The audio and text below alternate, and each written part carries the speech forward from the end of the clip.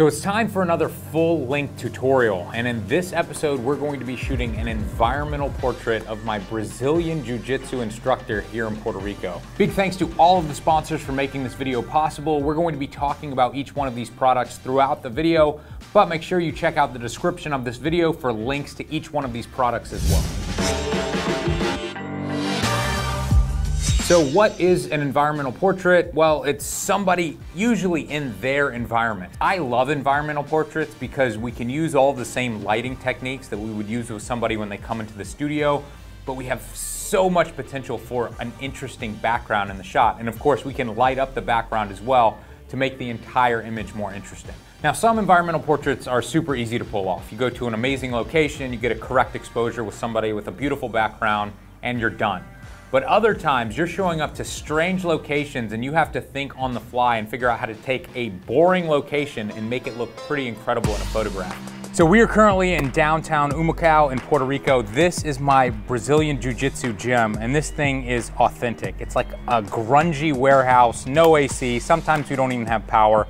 But we come here every day, we roll, we get sweaty, and we have a blast. Now, when I get hired to shoot an environmental portrait, I like showing up really early so that I can scout the location and I'm not wasting the subject's time.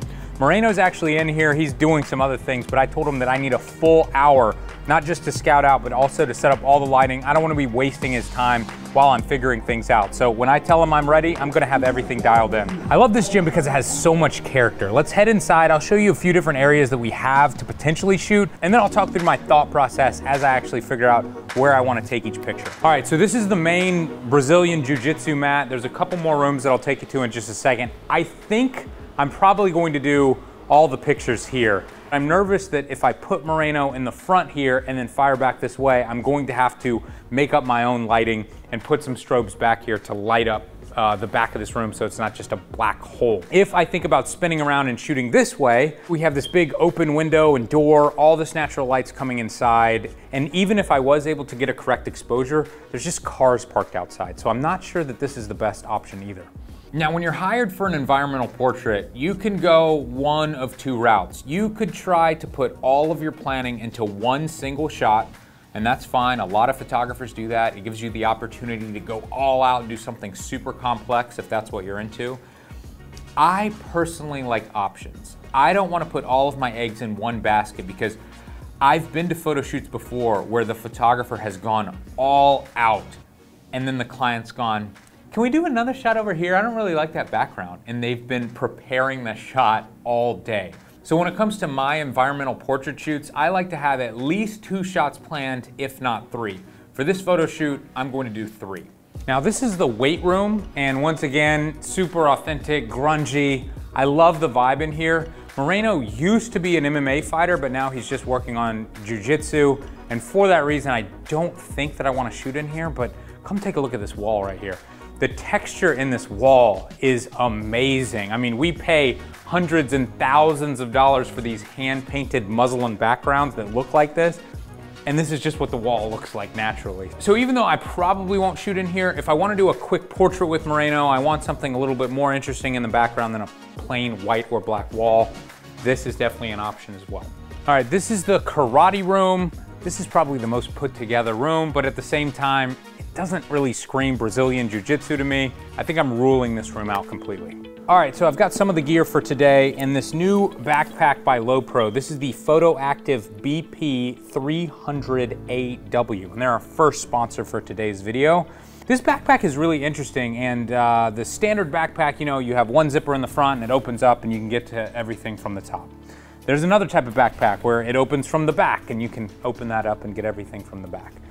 The new type of backpacks have zippers in the side, so you can kind of bring it over to one side while you're still wearing it and get to your camera and everything.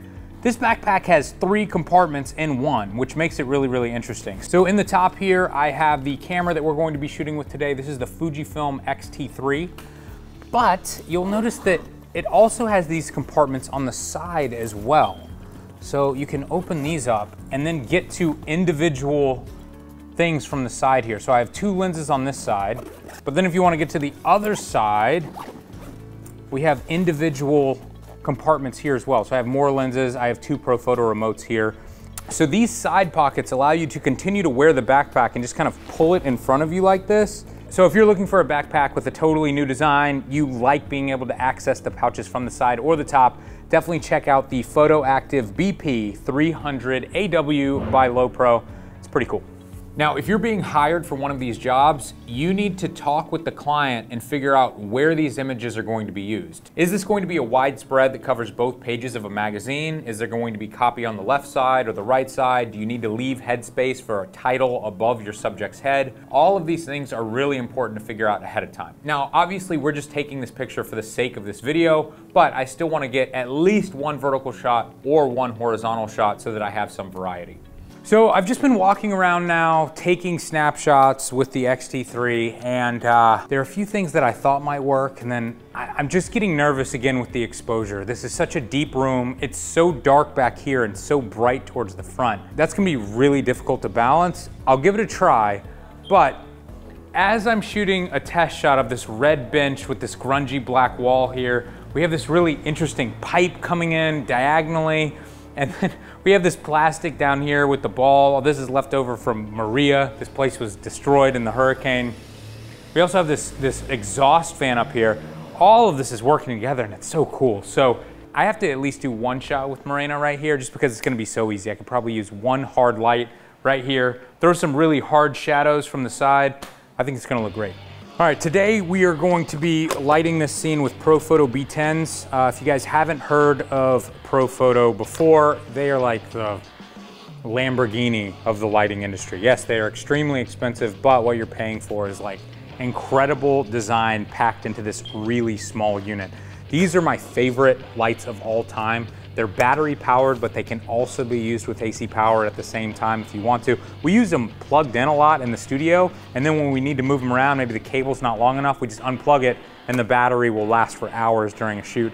Today, I'm hoping that we're gonna be able to do everything battery powered. On top of the X-T3, we have the Profoto Air Remote. This allows us to change the power of the light up and down. I can also set multiple groups, so if I have lights in the background, I can change those independently of the one that we have on the key light. And this also has an LED hot light. I don't think we're going to be using it today just because it's kind of bright right here. But when we're in the studio, we use it all the time. Sometimes it helps with focusing and seeing what you're actually doing. Sometimes we actually shoot video with the light. Now, when it comes to modifiers, I've brought a range. We've got reflector dishes, soft boxes, grids.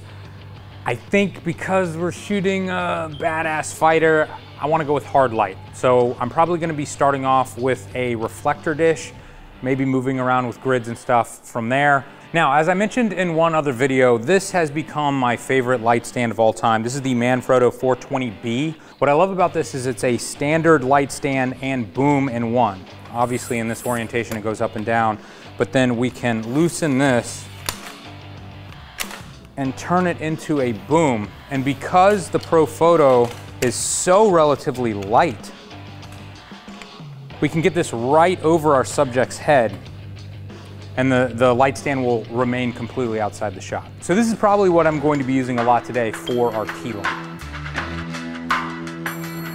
All right, so this is Moreno. He's my BJJ instructor down here in Puerto Rico. Thank you for modeling for me today. I'm excited about this. Now, there are two poses that every Brazilian Jiu-Jitsu practitioner must know. You're doing one right now. This one or this one. That's it. Those are the only two poses that I know. It's like a joke within the industry, and you're not allowed to smile. You must have a serious face. Exactly. I don't want to do either one of those poses for this shoot. I want to do something where you're sitting down on the ground, and that way we can play with your weight a little bit more. If every picture is arms crossed or arms on the belt, it's like they all look the same. The same, yeah. So I'm thinking we're going to do one with you sitting here, one with you sitting over there, and one with you sitting in the back. And I know this is probably not what you had planned at all, but hopefully we can get you something a little bit different. Because I've been on your Facebook, and you've got the arms cross shot. Like always. You got the belt shot, so I'm trying to give you some variety here. All right. All right, so for this first shot here, I'm just gonna be using one light as my test, and then we will add lights in the background. I can already tell this gym is just gonna go black in the background, but let me get the lighting right on Moreno first, and then we'll work up to that. Now at this point, Moreno's one of my friends, and he was nice enough to model for this video, but I still want to respect his time. I don't want to be coming up with shoot ideas that are failures. You know it happens all the time where you think you have a good idea, you take a few snapshots and you go, I don't know, let's try something else. I don't want to do that in front of him. And you can imagine if you were hired by a magazine and you were shooting a complete stranger, you want to be even more professional with somebody you don't know. So right now with the light this close to Moreno's face, I'm getting an even exposure on his face, but it's falling off very quickly onto the rest of his body. I'm just gonna move the entire light source back just a little bit. Also gonna raise it up just a little bit. So hopefully the exposure across his head and his entire body will even out a little bit. You can see that we have some nice fill light hitting Moreno naturally just from this window, this front door that we have here. If I turn on the light and we add this hard punch, I think it looks great as is. I don't think we really need to worry about light on Moreno anymore, but the back of the gym's going really, really dark. So I'm going to add one more light all the way in the back, and let's see if we can fire it through that doorway, light up this rack that we have on the back right side, and see if we can get a little bit more interest in the back of the frame. So all the way in the back here, you can see it's really, really dark. I've got a Profoto B10 firing across to hit this rack that we have back here, hopefully just adding a little bit of light. I'm also putting it inside this door frame here so that it'll throw just a few hard shadows onto that other wall. Again, adding a little bit more interest. I don't want to put the light in the frame and just have it blasting. I'd like for it to really feel like sunlight coming through. So as you can see, we've got something great to work with here. Moreno looks good, the back of the gym looks good, but then the middle part of the gym is still totally black, and we also have these really dark black mats as well. To fix this, I'm going to add a light way in the back, firing directly at the camera. Hopefully that's gonna add a nice kicker light on the opposite darker side of Moreno's face. And hopefully we'll also be able to light up the middle part of the gym as well as these black mats. So let's give that a try. This looks good, 3, 2, 1. Moreno, try looking like down and this way, perfect. Play with your weight a little bit, like maybe sit up a little bit, perfect. Yep. If I'm noticing that, you know, our key light's a little too bright, or maybe one of the lights in the background is too bright, I have them set to group A, B, and C right here, and I'm just changing the energy directly from this remote. I'm gonna really exaggerate this position. I'm gonna push the camera in here. I'm still shooting really wide, but that's going to make the hand and the belt a little bit bigger in the frame. Let's talk about our next sponsor. This is the Manfrotto Befree tripod. And this is one of the most interesting tripods I've ever used. First of all, it comes with a nice case. And what's really interesting about this design is that it's inverted so that it can pack into an even smaller case than you would normally think. Most tripod heads stick out beyond the legs, but this tripod head was designed to fit exactly the same length inside of these legs here. So the way this tripod works is you invert all of these legs. You can hear them snapping into place here. And then you lower this center column back into the middle of the tripod. Now, I've used a decent amount of travel tripods, and usually what happens as you get smaller and smaller is they become less and less robust. Obviously they become smaller, but everything seems to get a little cheaper too. I think they're trying to save weight maybe. That is not the case with this tripod. This is one of the sturdiest tripods. There's just no flex in these legs. And every time I've used another tripod that's this size, it just feels kind of plasticky. This doesn't at all. Now this tripod comes in a few different variations. This is obviously the carbon fiber version. This is also really interesting carbon fiber. It's like a glossy carbon fiber. It looks totally different than the other Manfrotto tripods that we have in here. I like the way it looks. I think it's cool. You can also get this in aluminum. And when it comes to the locking mechanisms, this is a screw type lock. If you don't like the screw locks, you can also get the snap lock version as well. I like that there's options. I really dig the ball head that's on top of this. It's got a standard knob that you can obviously loosen to move the camera around, turn it to lock it. Down here we have another knob that's just going to change the horizontal movement, panning backwards and forwards. But then in the middle of this tension knob here, you can turn the inside of this to change the drag. So as you can see now it's super loose, but if I turn just the center of this, it becomes harder and harder to turn. This is great if you're gonna be using a heavy camera. Apparently this tripod is one of Manfrotto's most popular products, and I see why. Honestly, I've never been a huge fan of travel tripods. I feel like a high quality tripod fits in my luggage. It's not really a problem. This is the first travel tripod that I actually really like. I'm planning a trip right now to Europe. I think this is what I'm going to bring. I'm just taking background plates with a longer exposure. It's going to give me some options to light paint in some more natural looking light if I feel like the strobes are a little bit too harsh once I get back into post. Keep in mind, I would not be able to do this if I didn't have a tripod because I'm shooting right now at 1/4 of a second. Now, while I was shooting Moreno, I was a little stressed out. One, it was hotter than hell in that building and I'm sweating. You can see it coming through my shirt. So I was already super uncomfortable, but we also didn't have that much time until the next class started to show up and I had to be done before those students got there. Looking back at the images that I took now, I wish that I had told Moreno to squinch a little bit in this first shot. Because I'm so close to his face, there's details in his facial expressions that you won't see when we take the other wider shots in a second.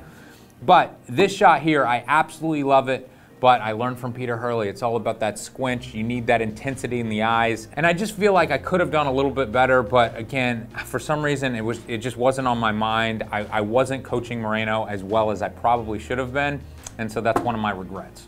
All right, so I think we have a lot of options to work with from this location. Let's head over to the red pillar in the middle of the gym, see if we can come up with something there. So for the next shot, I didn't even want Moreno looking into the camera. I thought it would be cool for it to be kind of an environmental portrait where it's him in his element, but he's not interacting with the camera at all. And go ahead, like you can lean back how you were, and can you also pull your lapel down a little bit? Can we do one where your belt is in your left hand as well, same kind of thing.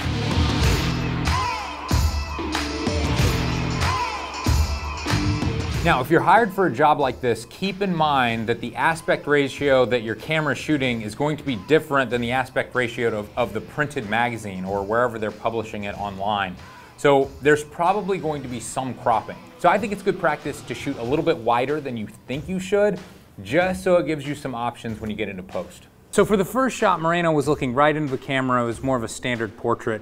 For this shot, I don't want him looking into the camera at all. I've positioned him on the left side of the frame and he's just looking into the middle of the frame. There's a lot of dead space on the right.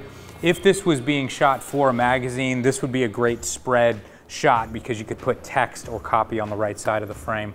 I feel like this is looking really cool. I have this key light in the background that's just giving him this nice rim light along the front of his face. I'm playing with the ambient light simply by changing my shutter speed, and once again, because I'm on a tripod, it's giving me a lot of different options here. I'm going all the way down to 1/15 of a second, and then I'm going up to 1/200th of a second when I want to cut all that ambient light out. And then I have one more strobe behind that wall all the way in the back that's again lighting up the back part of this scene.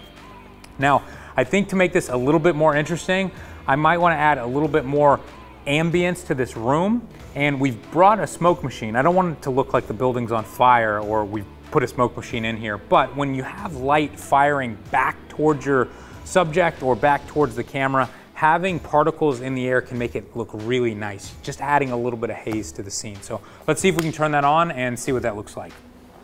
So right now we're having the problem of too much smoke, but it's an open air building, so we'll just give it a minute. I just want a hint. I just want to be able to see some of the light trails, but I don't want it to just go pure white in the back. So as I'm moving this light around, when it's firing towards the camera, it's lighting up all that smoke. It's creating a really bright background. But as I slide the light more around, it's shooting perpendicular to Moreno. It looks like a totally different shot. Obviously we have different light on our subject, but we also have a totally different looking background as well. So let's talk about the next sponsor. The camera that I'm shooting with today is the FUJIFILM X-T3. This is their APS-C crop sensor camera. It's a mirrorless camera. Now, I was introduced to Fujifilm mirrorless cameras a few years ago when I started working with Elia Liccardi. And on the last Photographing the World tutorial, he shot almost exclusively with the GFX 50S, which is their medium format camera. We've done some tutorials with that camera as well. Today we're shooting with that camera's little brother, the X-T3. And this is the perfect piece of gear for an environmental portrait because this is an amazingly powerful camera packed into an incredibly small camera body. This camera has a retro design with all of the mechanical style knobs on top so that you can see the camera settings without the camera even being on. On the top here, I can see the shutter speed, the ISO, and then on each one of the lenses, there's an old school aperture ring. Obviously, it's some sort of digital hybrid ring here, but I think it's pretty cool that you can physically see what you're setting the aperture to. Now, I've used previous versions of this camera and they have updated almost everything. This is almost like a sports camera and a video camera in one.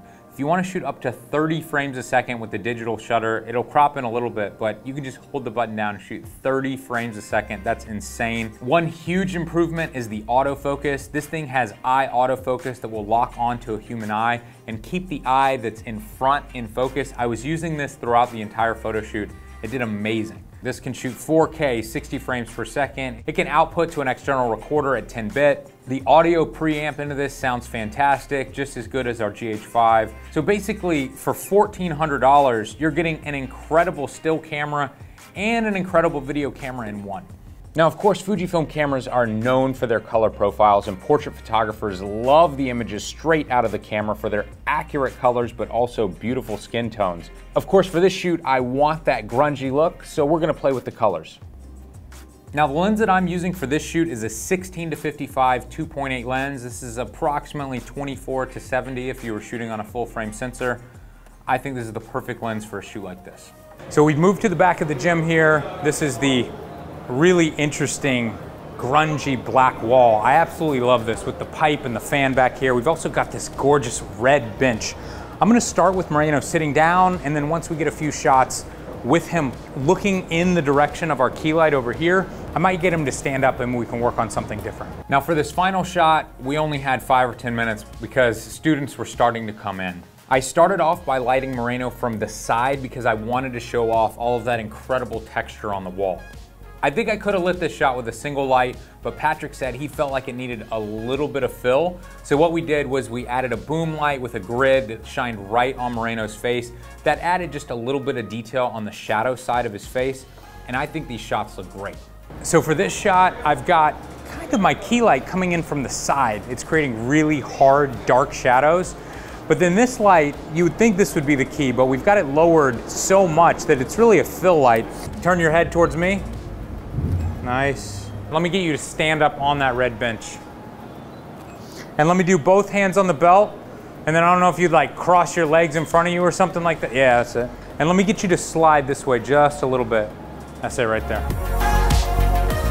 Years ago when I was assisting a professional photographer who had spent tons of money on new Profoto gear, I asked him, why Profoto? You know, there's a ton of other companies out there, why Profoto? And he said, because I like their mounting system. I like how easy everything goes onto the light and everything just locks into place. This one doesn't even have a lock because it's so lightweight, but the standard mechanism is just this rubber ring here that you then lock in, and then with friction, it just holds it in place. So I brought a lot of Profoto gear to the shoot just to be prepared, but I ended up using only what you see on this table. This is the B10 itself, the Profoto Air remote, a grid, this is what we used for the final shot, and then a reflector dish that just helps focus the light forward. It also enhances the light a little bit so you're not losing light as spill on the sides. But can you imagine a much more compact system than this? Just a few years ago, we were showing up with lights and wires and power packs that we'd have to figure out where to plug in. It was such a pain in the butt. Now we can fit these lights in the palm of our hands. They're battery powered, but if they run out, we can still plug them in if we need to. It just doesn't get any easier than this. We're done. Thank you so much. Now, I didn't have very high hopes for this image. I thought it was kind of cool, but it was so plain. It's just a black wall and he's standing right up against it. But as it always happens, these were Moreno's favorite images, and we took them with the least amount of time. You want to take a look at these? Oh, of course. Damn, that one looked nice. Wow. So I got 3 completely different shots in 1 hour, but it is 6:02. So we went over by 2 minutes. He needs to get to teaching, and we have a lot of packing up to do. All right, guys, we are back on the computer. It's time for post-processing and to talk about our 5th and final sponsor. If you've been following our other full-length tutorials recently, you know that we've been ending all of our images working in Alien Skins Exposure X4. Now, if you're trying to make your digital images look like a certain type of film or a certain type of processing, or you just want to give your images a look, I haven't found anything that comes close to exposure when it comes to this sort of thing, but you can do a lot more in exposure, and so I wanted to open up the software independently of Photoshop. Now, if you have a memory card in your card reader and you open up this software, it's going to come up with this copy photos from card dialog. And what's really cool about this is you can actually see all of the thumbnails right here. This makes it really easy to only download the photos that you want, but in my case, I'm going to move them all over to the computer. So real quick, what I'm going to do is cycle through each one of these images here and give them a star rating. I can just hit 1 through 5 on the number pad and we'll be right back. Okay, I think I've picked out my 3 favorite from the 3 different locations. Here's the first one, second one, and third one here. Now, you may have noticed that Moreno has a black eye. He got that rolling with another black belt, and he was worried about that. He said, oh, we should postpone the shoot until I don't have a black eye anymore. But the truth is, looking at these images, I actually like the black eye. I was planning on retouching it out, but I think I'm gonna leave it. And then, when I look at Moreno's skin, I was planning on doing some skin retouching. There's almost nothing I have to do. Moreno, if you're watching this, you have incredibly perfect skin. So maybe he's got like a couple of blemishes here. Let me show you what you can do to fix that. Up here at the top on the right-hand side, I'm going to click this Band-Aid button, and all we have to do is click on these little blemishes. The software will automatically choose skin that it thinks you should be working next to. And if it does a bad job for whatever reason, all you have to do is grab this location and move it over. So super, super easy. Now, if we look on the left side under presets, this is where we can find all of the different looks. And these are categorized into tons of different things. Black and white film, different types of color film. Along the top here, you can click all color, black and white, favorite. And what I like to do is go through each one of these, and when I find one that I really like, I'll click this star in the upper right-hand corner, and then they'll show up under my favorites. So these are just a few favorites that have worked for other images that I've used. And then when you mouse over these shots, you can see it's completely changing the way these images look. If you click on one of these images, it will stick, and then we can click on this before button up here to see the before and after of what it looked like before and after we added this effect. So as I go through a few of these favorites, the one that keeps standing out to me is this faded magazine look, and it really mutes the colors. You get this dark and brown tone throughout this entire image that I think really works with Brazilian jiu-jitsu and fighting and stuff, so I think this is what I'm going to want to work with. Now, once we've chosen a preset, we can move over to the right-hand side and we can fine-tune the image. The first thing that I'm going to do is click the crop and rotate button here, and I'm just going to try to get our verticals a little bit straighter. Now, if you feel like this effect is a little bit strong, you can go up here to the opacity under layers, and we can just tone this down a little bit until it's just right. I think something around 70% is probably pretty good. And maybe it's still a little bit too dark for you. We can go through with all of the sliders. If you're familiar to Lightroom, it's gonna work very similarly. And we can go through and just fine tune this image. Under details, we can add sharpening, and if you hold Control and click, it'll zoom into 100%, and you can really see what you're doing here. Now, if you wanted to go in and fine-tune each individual color, you could do that under the color panel. Check out the red that he has on his rash guard here. I can pull this and completely change the color. I could also mess with Moreno's gi, make him look like he's wearing a purple gi. He would choke me out for doing that. I will put it back. Now, under the vignette panel, if I want to darken the edges a little bit, I could add just a little bit of darkening. I know how much you guys hate when we go crazy with the vignette, so I'm really going to keep it pretty light, but it can just add a little bit more interest to the center of the frame.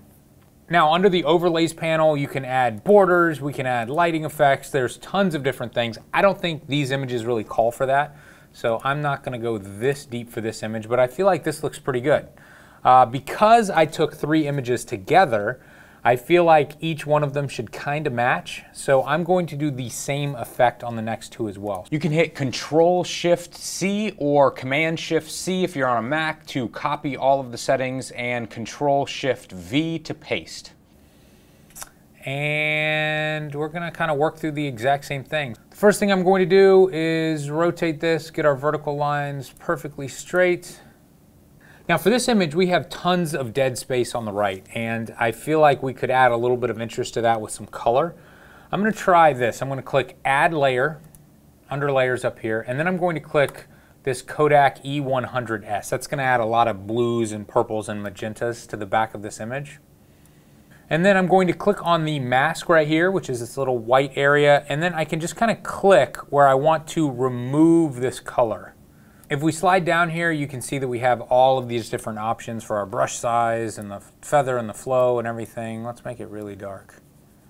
So I'm just gonna take all of this blue off of this side of the shot. And then of course, if we click Show Mask down here, you can see that our mask is horrible. What I'm going to do to feather this a little bit more is I'm going to just change the size of our brush here. And then I'm just going to paint it like this. And this is probably a little bit too much. It's a little bit too blue. So we can once again lower the opacity just on this top layer and get that where we want it. All right, for the final shot here, you'll notice that in the upper left-hand corner, you can see the light stand. That was a little sloppy of me. Let's see if we can use the healing tool here, and I'm just going to paint over this. Let's zoom in, and I'm gonna paint over this bar here. And let's just see what happens. Now you'll notice that it naturally grabbed a piece of the wall that makes no sense. I'm just gonna grab this and pull it up. Now that actually did a pretty good job, and I'm going to crop by this a lot anyway. So let's come down and then we'll come up a little bit. I feel like that looks pretty good. Once again, I'm going to choose Faded Magazine. Let's lower the opacity just a little bit. And that's it, guys. Pretty simple edit we have here, and I feel like each one of these images, because we've used that Faded Magazine on all three, even though I've changed the colors a little bit, I feel like these images really flow nicely together. It feels like this is a cohesive set of images. Now, the best thing about Alien Skin software is that it is 100% free to try. Head over to their website, download Exposure X4, give it a try. I guarantee you're gonna love it. And if you do and you decide to buy it, use the code down below. You'll be able to save some extra money. So that wraps up this photo shoot. Big thanks to all of our sponsors. And if you'd like to learn from many of the best photographers in the world, head over to fstoppers.com/store. You can check out all of our full-length photography tutorials. And head over to fstoppers.com every single day for free content just like this.